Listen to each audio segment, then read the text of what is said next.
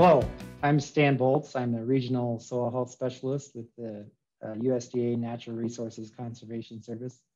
I want to thank you, Ruth, for inviting me to talk at the virtual No-Till Association event here. And I am going to talk about, the title is Building Grassland Soil Health. So I'm going to talk about, what soil health looks like on grassland and some management related to that as well. Okay, so you've probably all seen, or a lot of you have seen the rainfall simulator, and this is some cropland samples showing up here. And these are the jars in front, the runoff jars. And so the jar on the left is conventional till, and you can see the amount of runoff there. The one on the right there is no-till. And so a big difference in those kinds of management on what happens with runoff and the hydrologic processes. Well, in the same way, we see impacts like this on grassland as well. And so this is a state and transition diagram for an ecological site description. It's a description of the plant communities that exist out there and how you can manage to move from one to the other. So we'll just take a look at a couple of these plant communities. That 2.1 that I just covered up, that's this western wheatgrass, needlegrass plant community. That's kind of what it looks like from a picture standpoint.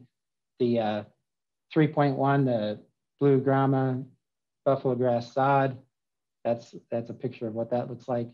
And then moving down to the 4.1 here, that looks kind of like this. So when you get Kentucky bluegrass and smooth brome, that's kind of what it looks like. So the decision here is, which one do you want to manage for? Which one do you want to have on your place as your dominant landscape view?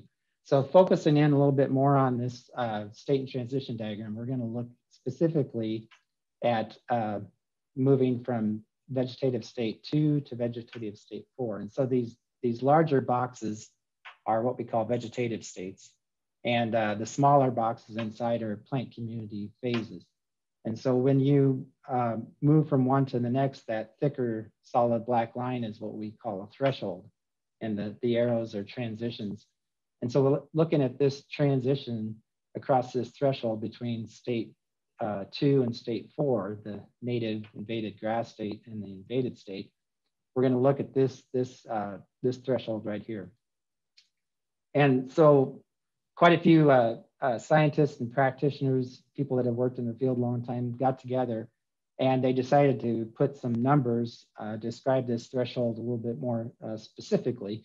And what they came up with was, for this threshold, for going from the native invaded state to the invaded state, that occurs when the native grasses decline to less than 40% of the plant community, and the invasive species such as Kentucky bluegrass increase to greater than 30% of the plant community. So less than 40 native, greater than 30 on the Kentucky bluegrass or smooth brome. So I took those numbers and I looked at what we call our NRI data, the National Resources Inventory. We go out and do clippings and transects to look at the vegetation out across a lot of sites across the state. And this is the major land resource areas, basically geographic regions within the state. And when you look at those numbers that I just showed you and how many points that we had on the ground that have already passed that number, gone into the invaded state, this is what we see. So in that upper James Valley area, MLRA 55B, 91% of the sites we sampled have already crossed that threshold. In the Prairie Coteau, 76% have crossed. And I took this sampling, I looked at the data, I think it was in 2010 or 2012. So things have changed since then, obviously, but in the lower James Valley area, 76%. In that northern Missouri Coteau, 32%. In the lower Missouri Coteau, 35%. In the Pierre Shale, just across the river, 18%. And in the sandier country down in MLRA 66, 23%. So you can see as we move westward, the effect is less, but it seems to be marching westward. And you'll see that in these next couple slides. And so here is the NRI data. I mentioned NRI from 2004 to 2010. And you can see on the eastern side of North Dakota and South Dakota, quite a bit of Kentucky bluegrass and Canada bluegrass is thrown in there as well. Now look, when we move it forward to 2015, a lot of the greens and yellows turn to orange and burnt orange or whatever that color is. So it's marching westward, and it's getting on more and more land. And I hear that with the range specialists I work with out west, that they're seeing Kentucky bluegrass on every site out there. And I bring this up just to say that I think this is one of the largest threats to native rangeland and sustainability of our grasslands and productivity over the long term anyway. So what effect do these cool season invasive grasses have on the soils? Getting around here to soil health a little bit more. There's two studies, there's more than just these two, but I bring these two up.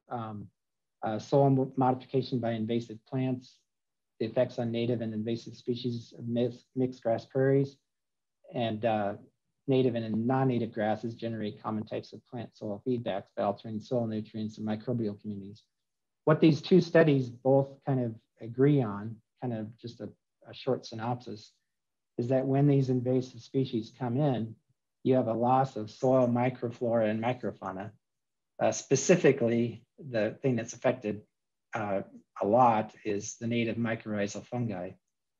And the impact to the native species, it alters soil such that germination even of some of these native species is inhibited. In that first study, they took some native grass seed and put it in soil that had been dominated by smooth brome for a long period of time, and the grass seed wouldn't even germinate.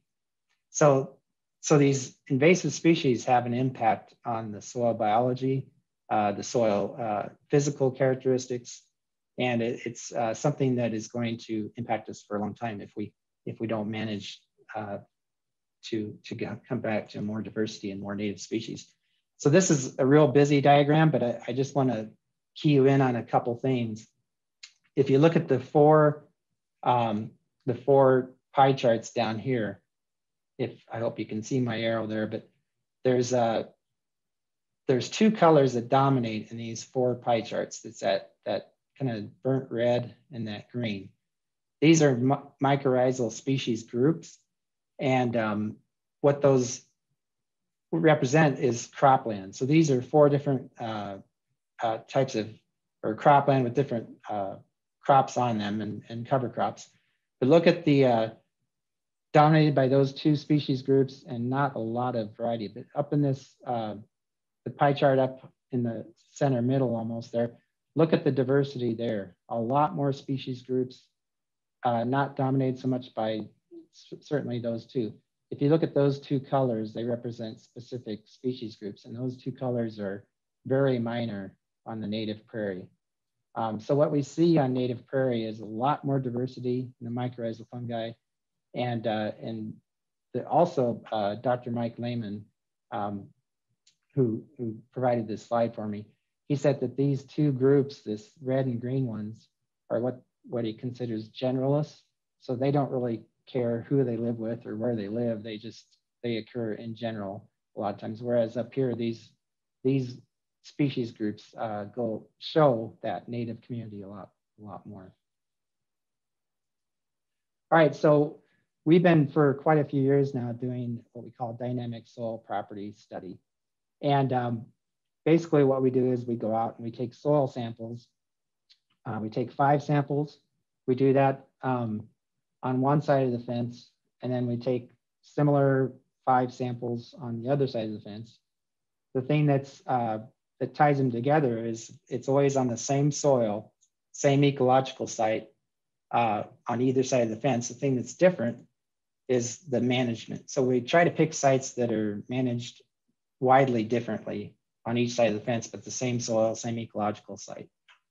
An example of this is in Jewell County on a barn soil, but on the left-hand side is continuous season-long grazing. On the right-hand side, it's been rotationally grazed, good grazing management, high diversity of species. In fact, on the left, when I did the species when I counted up species and did the clipping, it was 93% invasive species, quackgrass, Kentucky bluegrass.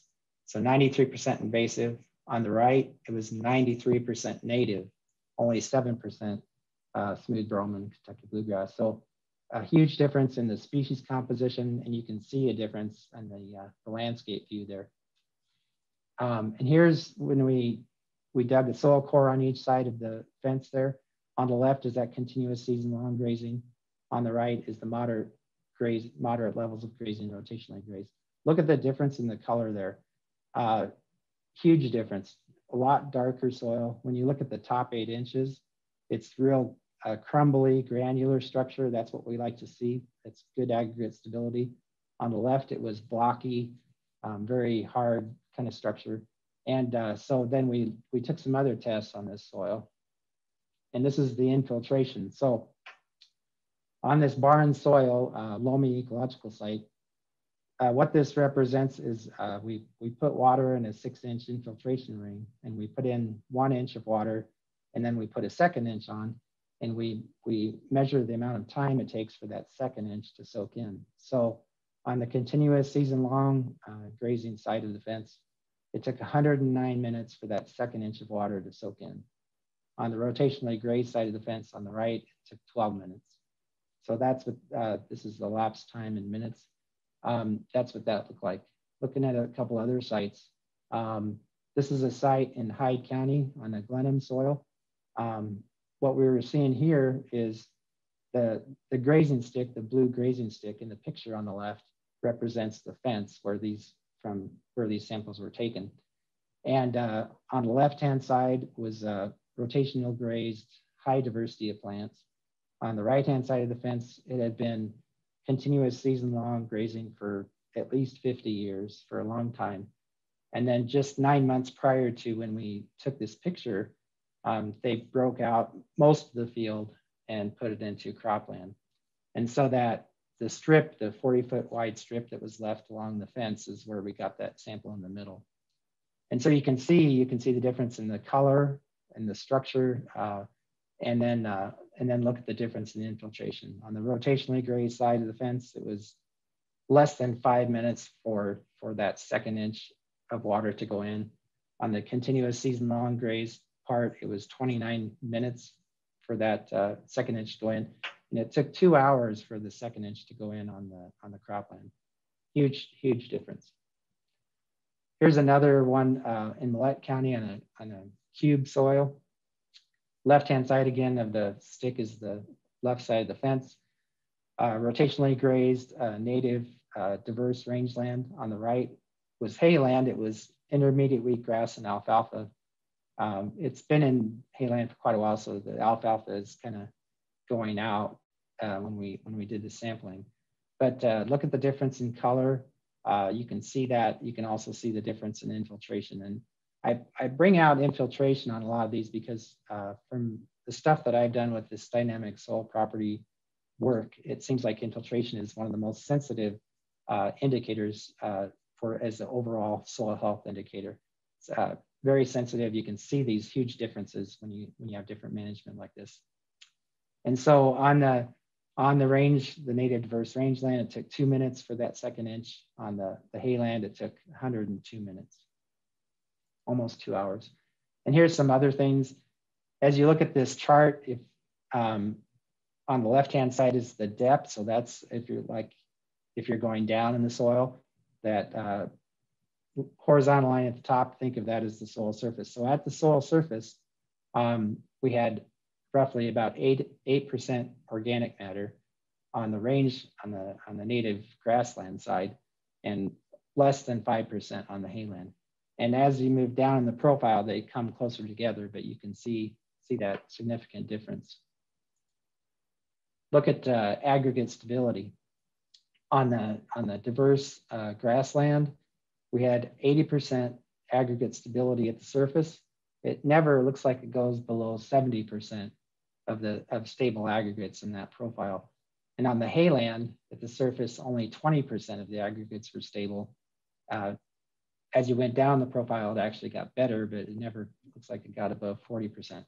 The other chart there is beta glucosidase, and that's a byproduct of biological activity. So it's an indicator of how much biological activity there is in the soil. And you can see on the native grassland, rotationally grazed, it's pretty much higher all the way down the profile. And so we're seeing more biological activity. Excuse me. So another site in Doyle County, again on a barns, this is comparing rotationally grazed range to cropland. And on the rotationally grazed range, you can see the soil profiles there, quite a bit darker colors further down the profile. Again, 14 minutes for the second inch to go in. On the cropland, it was 146 minutes. This is in Walworth County, cropland versus grassland again, 12 minutes versus 120 minutes, 2 hours. And this is in Bottom County. This picture was taken, the profile pictures were taken, it was really cloudy that day. So it's not as evident, but when you were on site, the difference in the colors was tremendous. It was a lot darker on the native grassland side. But look at the difference in infiltration. It took about 2 minutes for that second inch to go in, 167 minutes for that second inch going on the cropland. And this was continuous corn. It was actually under irrigation, but that's just, continuing to look at that difference. So I say that the two things that really affect hydrology on and soil health but definitely hydrology is the plant community, the kind of plant community that you have, and then the management. Those two things together really drive how the hydrologic processes work on a site. So we're going to move a little bit into start talking about some of these soil health principles and kind of keep moving into management as we go. I'm sure you've seen these, a lot of you have seen these soil health principles before. Starting in the upper right, we have minimize disturbance, then moving down, maximize soil cover, maximize biodiversity as you keep going around, and then maximize the presence of living roots or have a living root for as much of the year as you can. So we're kind of going to go through each one of these and talk about how that, what implications there are for management, looking at those. So we're going to start in the upper left-hand side, the maximizing living root. On grasslands, because it's not like cropland where we have periods of time when there's no living roots. There's living roots out there for pretty much all the year. So the way I like to phrase this one is growing and enhancing roots and diversifying roots, if you will. And as you know, with the roots, they provide really critical functions. They provide the water and the micronutrients that are key for photosynthesis in the plant above ground.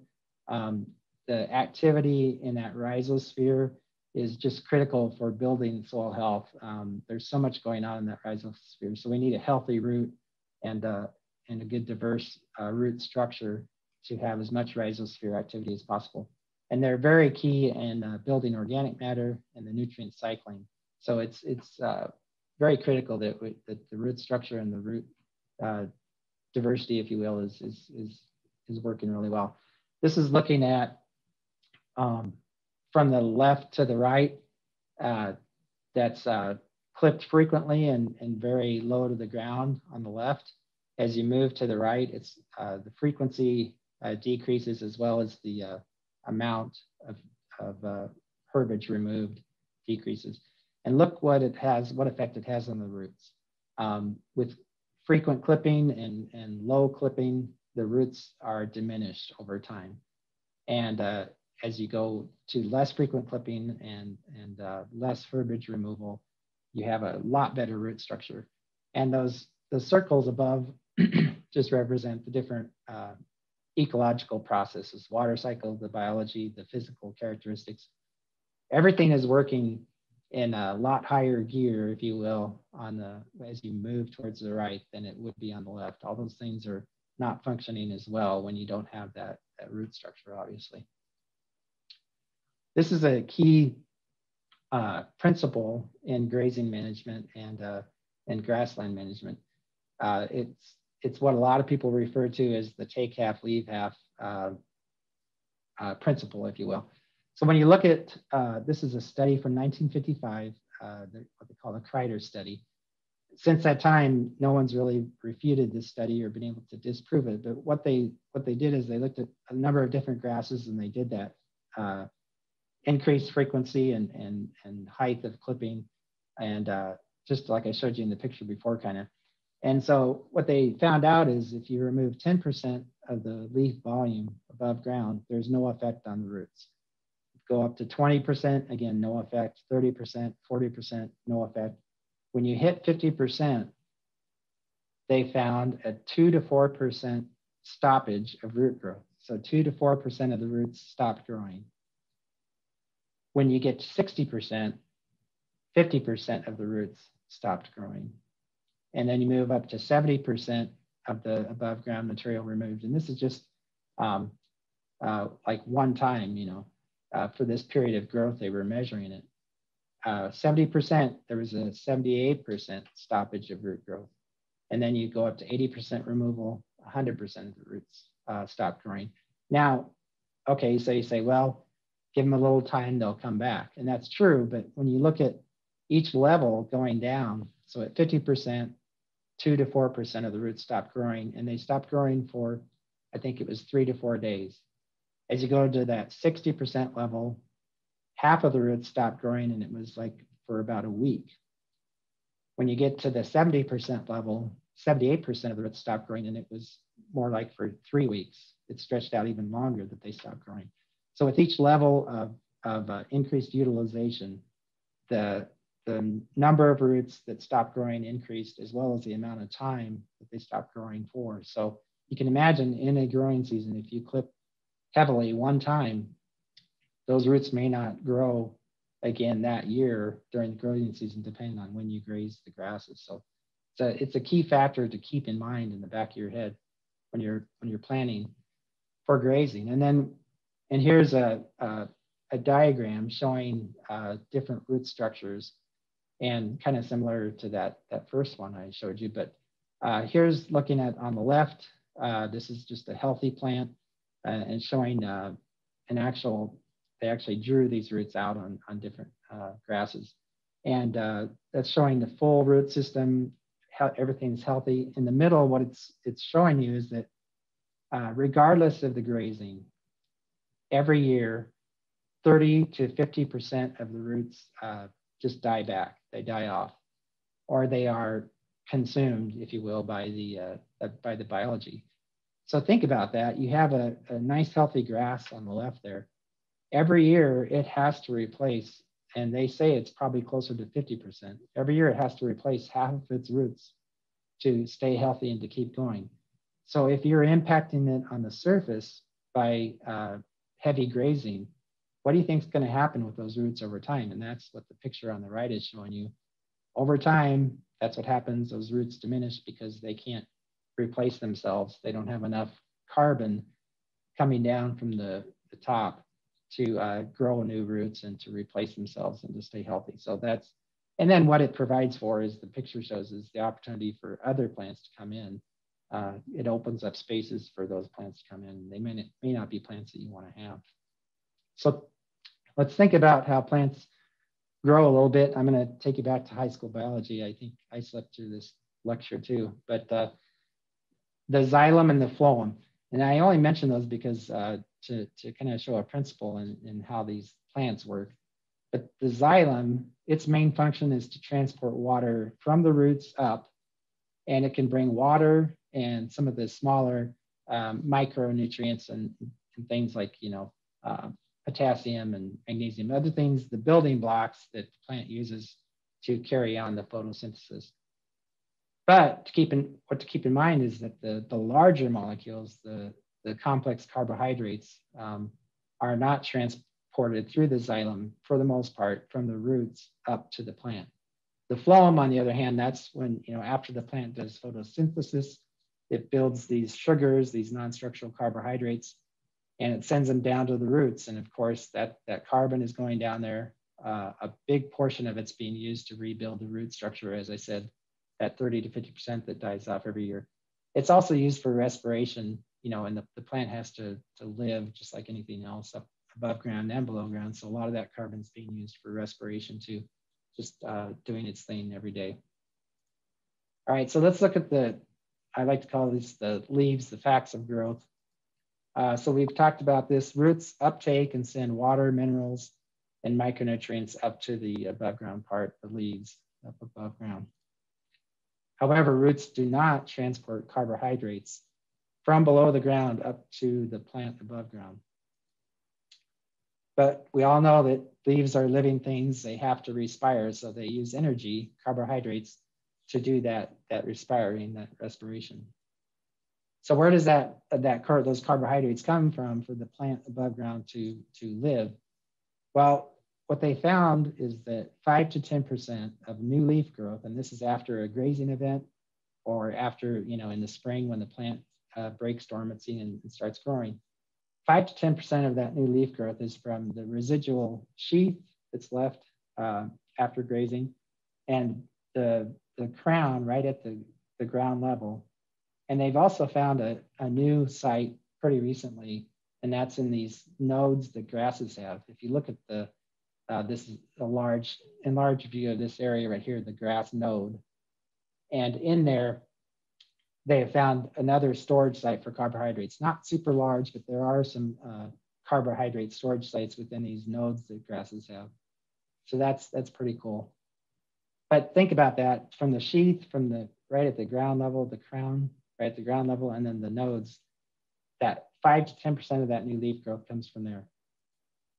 The rest of new growth in a grass plant has to come from current photosynthesis. So 90 to 95% of new leaf growth and plant growth comes from current photosynthesis being carried on by the leaves after they get that kickstart.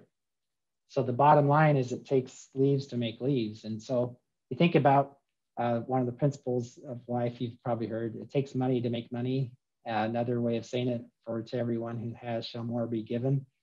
Well, in the same way, this is the thing I like to say, it takes leaves to make leaves. But not only that, it takes leaves to feed the soils and the microbial life and underground as well. So that's a key factor to remember when you're trying to think about grazing management. And this impact is more than just during the season. So if this is kind of a busy chart, but this is from the Nebraska South Dakota Drought Management Handbook. And what's showing is how plant communities can weather through drought. And so this is starting in 1963, they started collecting this data. It went from 63 through to 1968. And what it's not showing you is in 1961 and 62, there was a pretty severe drought in that area. And so what they looked at is two different plant communities. One was in fair condition, one was in excellent condition, what we used to call it range condition. And so for 2 years they were in drought. And this is what happened in 1963. So this blue line here represents the average precipitation for that site. And the stars represent the precipitation for that given year. And then these solid bars represent the production or the yield for each of those two, the excellent and fair. So 1961, 62, it was below average rainfall. And here's 1963, they had average rainfall. And look at the production between those two plant communities. The fair was only about a third, if that, of the 1,200 pound average for that site. The excellent plant community, or excellent range condition plant community, it suffered for a year there, but look what happens the next year. It almost rebounds all the way after 2 years of regular precip. The site that was in poorer condition going into the drought, it took longer for it to come to rebound. In fact, by the third year, it still had not recovered up to the 1,200 pound level up in here somewhere. Whereas the site that was in better condition or better management going into the drought recovered beyond the normal production level. Then in 1966, another below average year. Boy, it really hammered both of those plant communities. They had very little production that year. But 1 year of above average rain look what happens with the plant community that was in good condition going into that drought. Rebounded completely. The site that was in pretty rough condition going into the drought, it took, again, 2 years and it still hasn't come back to the normal production. So that's, with management going into a drought, you can build resiliency from to take you through those droughts. And that's built up in those roots and those structures underground for the most part. All right, so let's move on to the next principle, keeping the soil covered. If the soil is bare, more water is going to be lost by evaporation than by transpiration, which means the plants aren't getting use of that water for growth and doing all the things they need to do. So we want to keep some cover out there. I'm going to talk about it a little bit differently than we do typically on cropland. On cropland, we say maximize cover. And on grasslands, though, the way I word that principle is optimize cover. And we'll talk about that a little bit more here. But so you can see from this kind of cute little diagram here that hot soil temperatures, they produce excessive soil moisture loss, but they also cause some of the microbes to either to go into dormancy or to actually die. And the effects of temperature can be tremendous. And you don't see it necessarily by looking at the site, just standing there looking at it. So this was a picture I took at a grazing school. And I was mainly taking the picture to show, hey, we're out there doing our grazing exercise, and here's the trailer, and everything's kind of cool. But if you look at kind of where that porta potty is, if you stand there, the fence line running there behind that heifer is going east and west. If you stand at that porta potty and look due north, one of the things you see is on the right-hand side of that 320 acres, it's half a section. The right-hand side, it's pretty green, and there's a line, right, just straight as you look north. To the right, it's green. To the left, it's kind of yellow. And we asked the owner of the property here, he said, what's going on with that line? He said, well, on the left-hand side, it was hayed for, 50 years probably, or 40 years. He said 40 plus years. On the right-hand side, it's never been hayed, but it's been grazed on both sides. And for the last 10 years leading up to that time, he had not hayed the left-hand side. He had just grazed it the same way as he grazes the right. So we did a little soil health demonstration out there. We went on the right-hand side and the left-hand side. And it was amazing. Got to look at my notes here, but the air temperature that day was about 90 degrees. When we took the temperature on the left-hand side that had been hayed, up to the last 10 years previously, the temperature at the surface was 102 degrees Fahrenheit. 104 is considered kind of the upper end of the scale that most of these critters like to live. That's kind of after that, they either go dormant or they start dying off. So it was 102 degrees, even though there was grass cover, the soil temperature was 102 on a 90-degree day. On the right-hand side that had never been hayed, it was 87 degrees at the soil surface. So what is that? Almost 20 degrees, not quite 15-degree difference in temperature, but tremendous difference. And even though both sides had cover, that previous management had an impact on the soil for quite a while. So why do we want to keep the ground cover? Well, obviously for erosion purposes. This is a raindrop impact. A lot of you have seen that picture. When we have bare ground on rangeland, we can start, if you look right in the middle picture, it's starting to form a rill. As you continue to have bare ground, then you'll start to see pedestal plants and these, what we call terracet, where there's a buildup of soil behind a debris dam or some obstruction. As you keep going, you'll start to see water flow patterns, and you can actually see on the picture where the water flow is going across the land there. As you keep going with this, now we're actually starting to see the formation, the beginning of head cuts out on the land surface when we don't have cover. Keep that going. Now we're getting a small gully out there right in the middle of the landscape, and bigger gullies. So obviously we want to keep cover out there for erosion purposes, keep the land solid and intact and stuff. But is there such a thing as too much of a good thing? On grasslands, I would say yes. We want to keep cover out there, but you can take it to too much of an extreme as well. These are pictures of what happens with what you can see with excessive litter. And look at the picture in the center at the bottom, right here. Look at that layer is what we call a thatch mat layer. It's just a buildup of lignified plant material that will not decompose anymore. And because of this impact on the biology, it's the saprophytic fungi have been removed, I think, and that's removing those critters that can actually break down that lignin, and so it exacerbates the problem. And so that impacts the processes on a site. What can it do? So it can shift energy flow from full season. So having a mixture of cool season grasses and warm season grasses, you have that energy cycle moving all the time. It can shift that from that full season that we normally have in a diverse community to more of a narrower window that you get with the Kentucky bluegrass and smooth brome. It can lead to a reduction in the amount of carbon sequestered in the profile and that carbon that's sent down to the roots to build those roots. It can reduce infiltration. After that thatch layer builds up, it may actually be able to soak up a lot of rain in the thatch layer, but that water is still not getting down into the soil, the actual soil.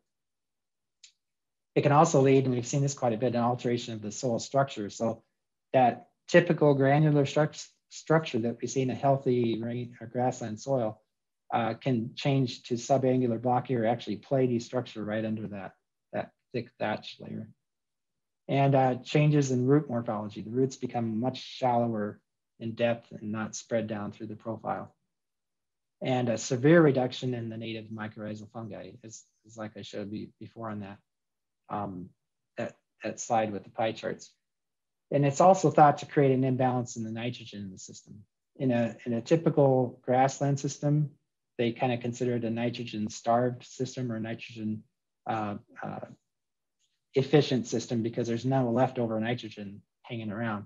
When you get this imbalance and the energy cycle gets messed up, then you start building up extra nitrogen. That leads actually to a decrease in diversity and an increase in weeds and stuff like that. All right, so that's cover. Let's look at that maximize diversity. And the principle here really is diversity above ground equals diversity below ground. So the more diversity you have above ground, typically the more diversity you're going to have below ground. And these are all pictures of really nice, diverse plant communities. Again, just going back to that chart, that kind of busy chart, but the 4 cropland ones, not super diverse. The grassland, the diverse grassland site, very diverse. So mycorrhizal fungi, actually, they grow into the plant roots, and these little tree kind of looking things, that's arbuscular. That's what that term means, that they look like a tree. Those are actually growing into the plant roots and in between the plant root cells. And they form an association that's really critical for the plant. They say that probably 80% of the plants out on grasslands are obligates to this mycorrhizal fungi relationship. They have to have it in order to stay healthy and grow. So that's pretty interesting. So think about weeds, they actually do, in some cases, add to diversity. Are weeds a good thing or a bad thing? Look at this lamb's quarter in this picture actually has a protein content, crude protein content of 18%. You look at a couple other, just look at the weeds, the forbs, most people would consider them weeds, Carolina geranium, evening primrose, pepperweed, curly dock. Look at the percent of crude protein in those critters. You can ignore the rest of that slide, but amazing amount of protein. So I like to call it a weedertunity instead of opportunity. Don't look as weeds is necessarily a bad thing. Think about this. If you start to see weeds out there, first step is identify the weed. What is the weed? Make sure it's actually a make sure it's not noxious, but make sure it's, a real weed that might cause you problems or something. Take a step back and evaluate though. Weeds oftentimes are a symptom. It's like nature saying, hey, something's going on here. I'm gonna kick some weeds out there to get your attention. But just take a step back, evaluate, see if there's something you're doing with your management, maybe that's leading to some of this. Sometimes it's just the weather. Sometimes you'll see just a bump of curly cup gumweed or broom snakeweed, whatever it is that comes in certain years and then goes away after a while. This is one of my favorite quotes. I think I have it in this presentation twice. But Jim Fallstick from the Highmore area, those weeds can be valuable. So use what you've got, manage for what you want. Don't just the last step, as the last resort. Yeah, you might need to do some herbicide control, but don't jump to that step when you start to see what you think might be weeds out there. This is a website called Livestock for Landscapes. Kathy Voth, she has actually worked with producers to train cattle to eat a lot of these weeds that you would think they'd never eat. And that list, the edible plant list, all these plants are plants that she successfully trained cattle to eat, and not just nibble on, but actually voraciously consume. So it's quite a deal. But if the cattle can use it, you're not going to have to deal with it, and it's going to be actually a benefit instead of a negative thing. All right, so I think this is the last principle. Again, on cropland, they say minimize disturbance. I like to call it optimizing disturbance. So it's because on grassland, from an ecological standpoint, a disturbance is not inherently bad or good.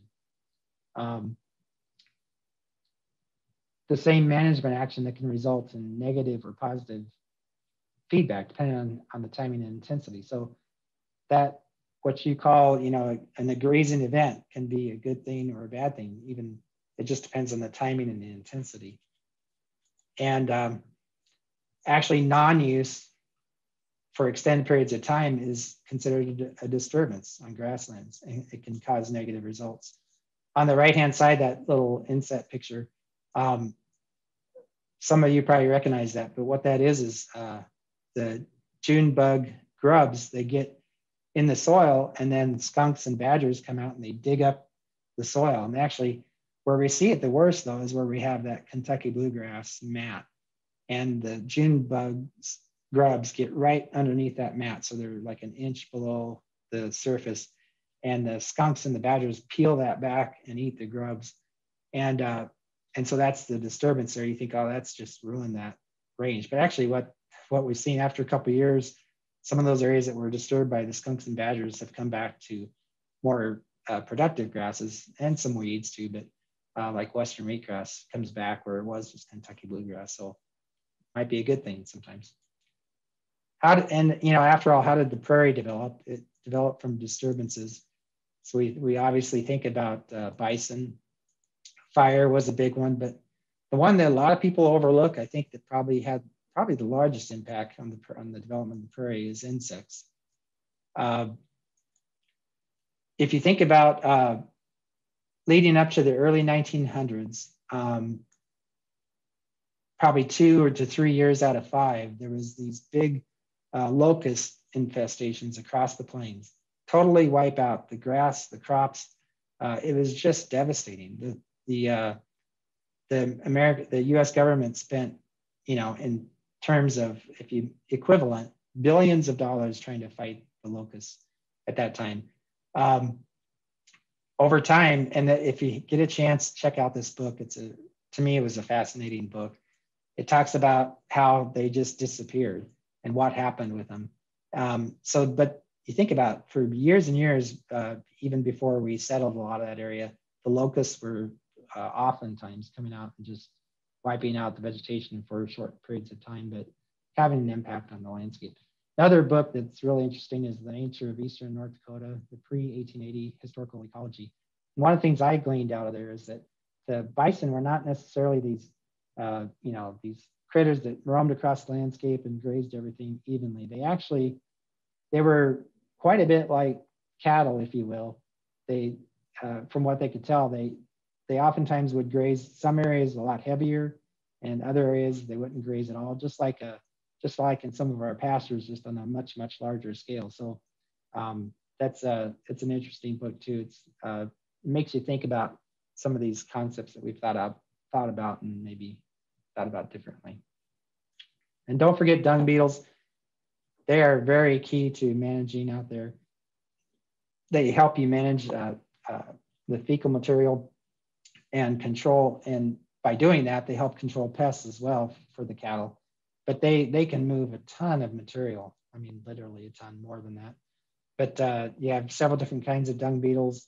You have the ones that dwell in the manure, that just live most of their life cycle in the manure. Then you have the ones that actually, from the manure patty, they burrow down into the soil below the manure patty.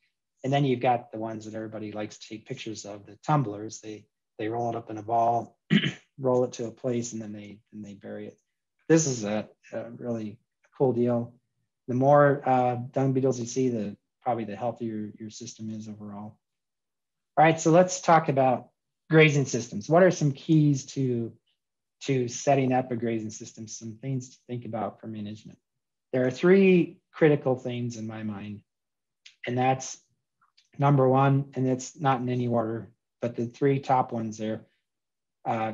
Utilization rate. How much am I taking off? The second one is making sure you have adequate recovery periods. And then the third one is changing the season of use. So those three things, your stocking rate, your recovery periods, and changing season of use, those are really the three key factors in thinking about grazing management and setting up a grazing system. I like to throw a fourth one in. I think that's just good for our neck of the woods, and that's as much as possible, strive for year-round grazing and making sure, or trying to make most of your forage harvested by that four-legged harvester out there.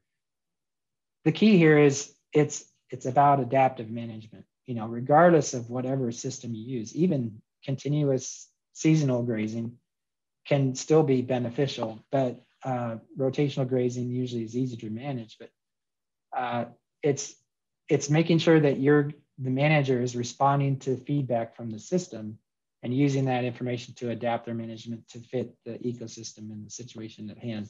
So it doesn't matter, one system is not necessarily better than another, but it's being adaptive in that management. If you're just kind of getting started into this stuff, some people say, oh man, I saw this guy that did rotational grazing, I want to do it. I'm going to break up my 3 pastures into 40, and I'm going to start doing.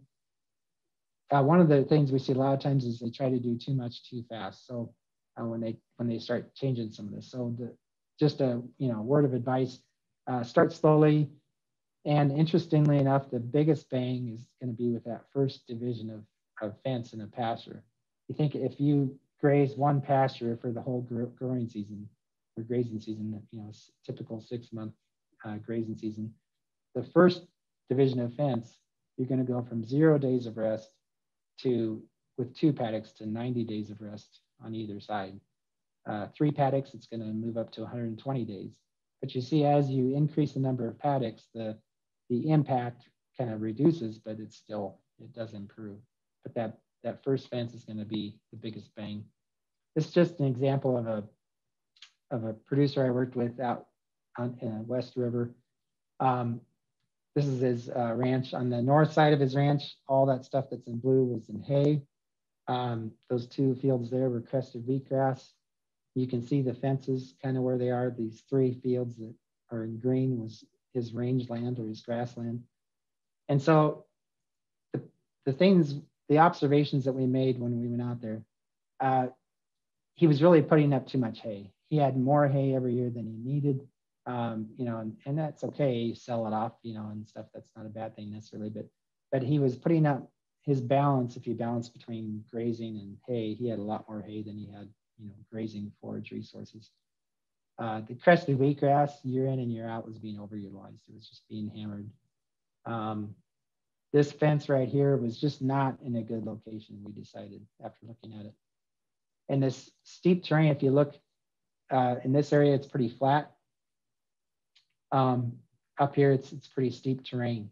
And so that's area that was being underutilized. The cows just never got up there.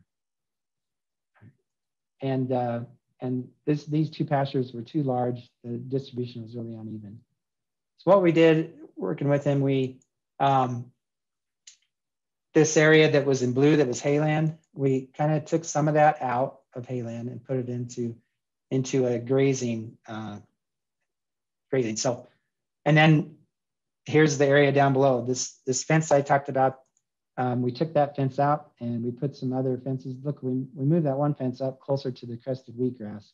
And so that tightened up that area around the crested wheatgrass so it could be managed better. Then he put another fence in right up against the hills so he can manage that as a unit, and subdivided the pasture over there into 3. So what we looked at was topography, the forage types and production, and realistic movements that would work for him. The water flow, before you do this kind of thing, you got to make sure you can put water where it's going to actually work for your fence locations. All right, so when you start managing some of these things, you're going to start seeing changes if you change your management. It might be in animal performance, production or vigor of the plants, and in time, a shift in plant composition. But is it where you wanted to go? So these are some goals or visions that 4 different producers I know I've seen them talk about over the years. And every one of these is good, but it's the idea that you need to have a vision for your own landscape. Here's some of them. This one person said, almost every raindrop should infiltrate where it falls. The water cycle should be very efficient to minimize erosion. One guy said maximum diversity, not optimized, but maximum diversity of native plant species. The other one said nutrient cycling to be high with minimum losses to leaching or runoff. Energy flow to be high and sustained. One guy wanted living, non-eroding soil with high complexity of life and high organic matter content. Almost all the nutrients supplied by the soil. Efficient use of the forage base while promoting healthy range conditions. So here's another state and transition diagram. Just think about that 2.1, that's kind of what it looks like. 2.2, the Western wheatgrass, blue grama sedge, that's what it looks like. Western wheatgrass, Kentucky bluegrass. Here's your Kentucky bluegrass smooth brome. Do any of these plant communities work for your management? How can you get there? So that's what a state and transition diagram can help with, is what it'll describe the plant communities, and it'll tell you how you can manage for one or against another, probably. Here's a blue grama buffalo grass sod. Interesting picture here.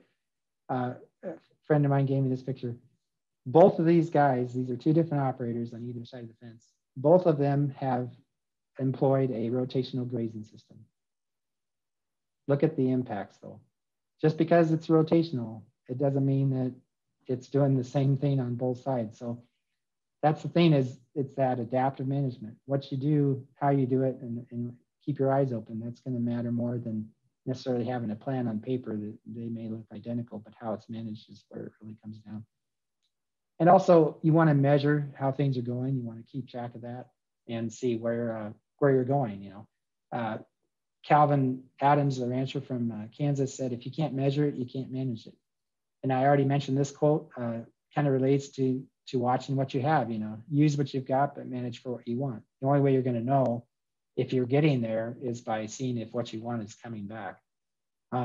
This Lord Kelvin guy, he said, when you can measure what you were speaking about and express it in numbers, you know something about it. When you can't express it in numbers, your knowledge is of a meager and unsatisfactory kind. He's the guy that came up with the Kelvin scale of temperature.